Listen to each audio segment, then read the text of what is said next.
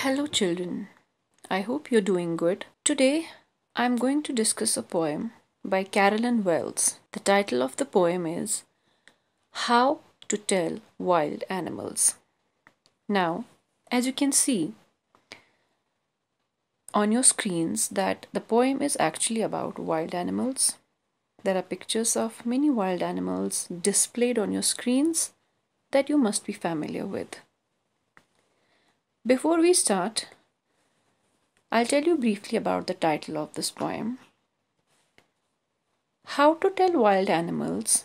In this title, the word tell basically means how to identify or to distinguish wild animals. The poet in this poem has given us different ways to identify different wild animals. All of us are not equally familiar with different kinds of wild animals. So, for an inexperienced person, it's important to know what are the ways of distinguishing between different wild animals. These are different kinds of wild animals that you must have seen on your TV screens.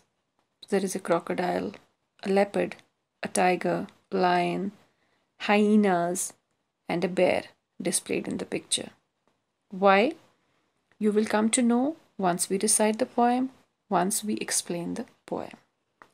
Now, before we go into the explanation of the poem, I'll briefly tell you about the author of the poem. As I already told you, the author of the poem is Carolyn Wells, a female author.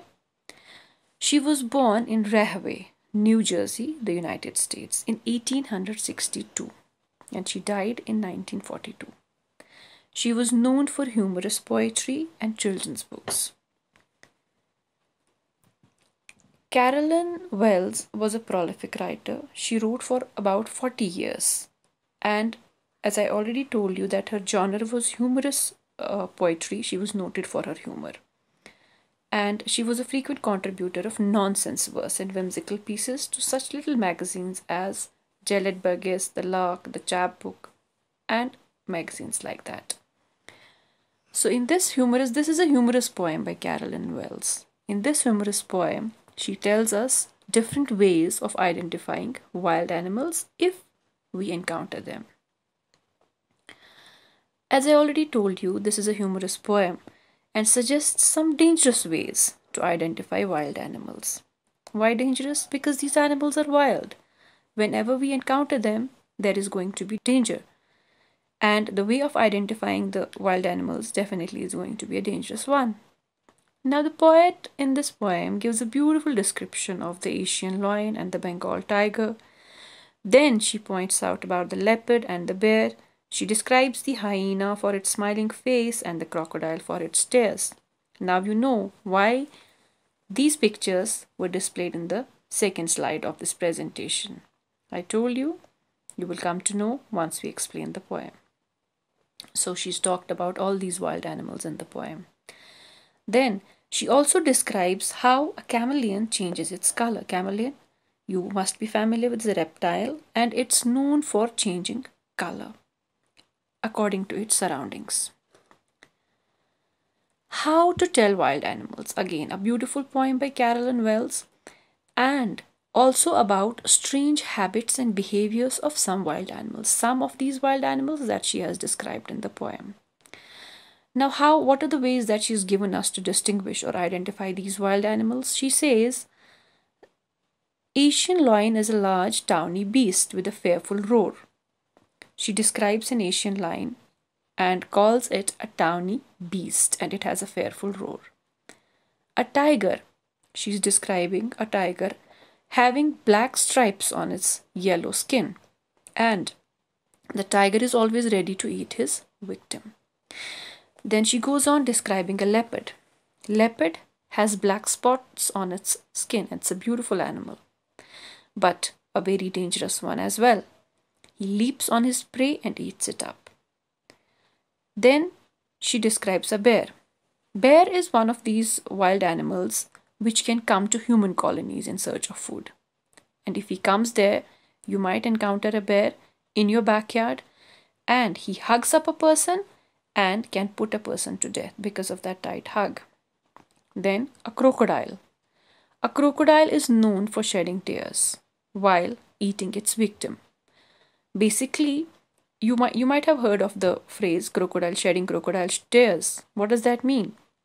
While the crocodile is gobbling up its victim, it sheds tears. It's a biological process that's going on in its body while eating a victim. So the tears are actually fake tears. Then, hyena.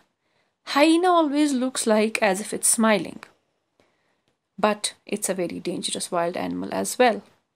Chameleon. Chameleon can deceive you because it changes its color according to its surroundings.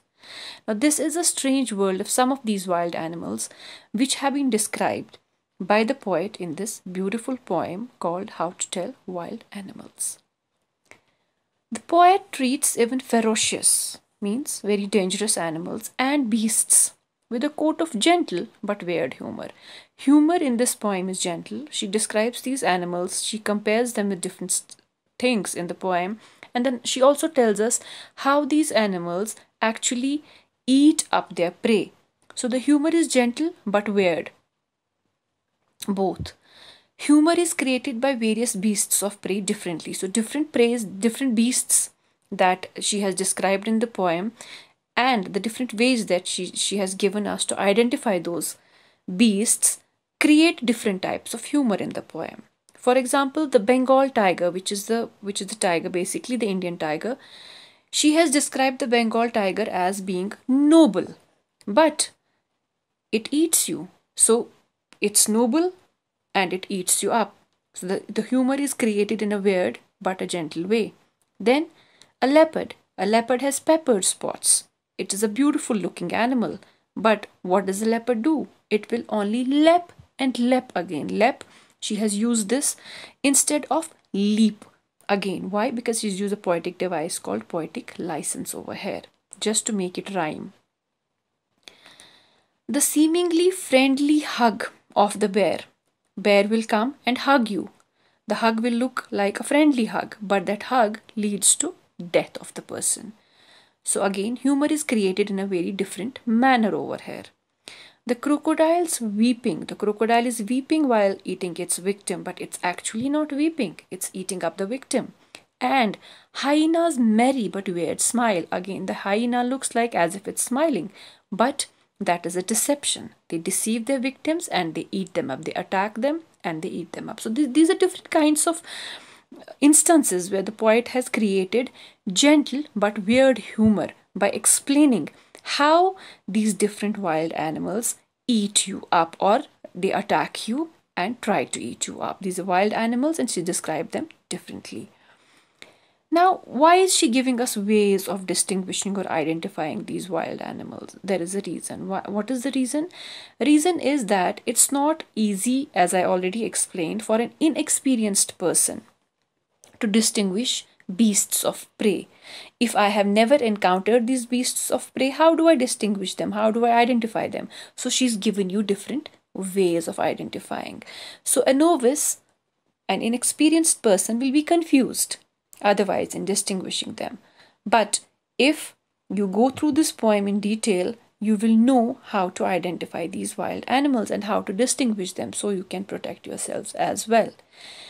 And an inexperienced person may not be able to distinguish between a hyena and a crocodile. Hyenas are very deceptive, so are crocodiles, and so are chameleons. They will attack their victims, and their weird smiles and their different types of their behavior, they can kill the prey, they can kill the victim. So she's given us different types of identifying, different ways of identifying or distinguishing these wild animals, which are very dangerous. Now, what does she say in this poem? If we sum it up, she says, if by chance you go to any forest in the east, and if a huge terrible animal comes to you and you don't know what kind of an animal this is, and this is how you identify the animal. If this animal comes towards you and it roars loudly and you find yourself terribly shaken and frightened, then you should know it is an Asian lion. Now, if you encounter another animal, again a ferocious animal who has black stripes on yellow hide, yellow skin, and it comes towards you to eat you up, then you should immediately recognize that it is a Bengal tiger and it'll come very fast towards you. Now, if you're strolling and you see an animal whose hide is covered with spots, and the animal is very swift in jumping towards you, you should immediately know that it's a leopard. Now, if the leopard comes towards you, God forbid, it's so fast and so dangerous that even if you shout with pain, it's going to be of no use because it's going to eat you up.